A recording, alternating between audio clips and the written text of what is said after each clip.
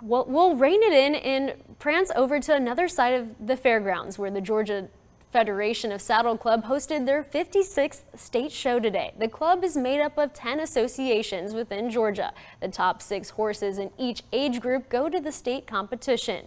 The horses ran through poles, cones, and barrels. There was also an arena race. About 2,100 horses competed. I like the competitiveness of it. I ride in the older ladies age group. I've been riding since I was 9 years old, and I like to compete. And I also like that it's a family event. It's a family event for my family personally, but we bring people together from all of the state, all different families, people we've been knowing for years and years, and we get to see them on this weekend. The competition continues tomorrow. Folks from all ages can ride there and are multiple categories. Admission is free for anyone who wants to watch.